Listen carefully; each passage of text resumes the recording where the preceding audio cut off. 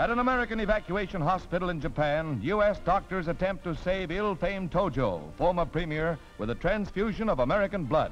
The volunteer is Sergeant John Archinal, who, like all of us, wants Tojo to live and stand trial. The Jap shot himself with this American automatic, spurning his harakiri swords, and was rushed to this hospital room for treatment and the transfusion. The man who headed the government during Japan's advance, retreat, and surrender is regarded as one of the arch criminals among Japan's warlords, but he'll live to answer.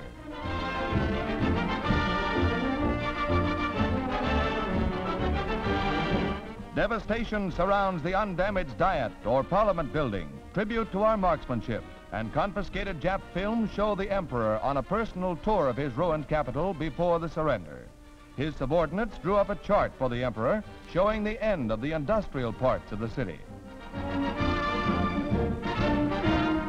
At the Imperial Palace, GIs find that they are not allowed on the palace grounds. Japanese who pass the gates bow to the Emperor in traditional fashion.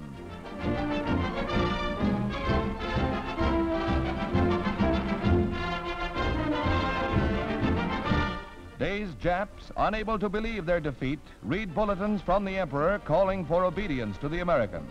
The natives can find little news of consolation in their one-sheet newspaper either, and wander around bewildered. Signal Corps, Air Force, and newsreel cameramen joined to make these pictures of life among a defeated people. They seek a few hours of amusement at movie theaters that are open.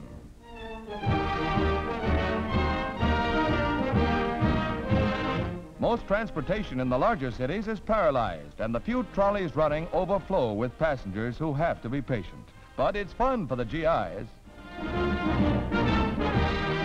As it turned out, Admiral Bull Halsey couldn't ride the Emperor's horse. It's private property. But he found an adequate substitute to make good his boast to ride through the streets of Tokyo on horseback. The fruits of a Allied victory.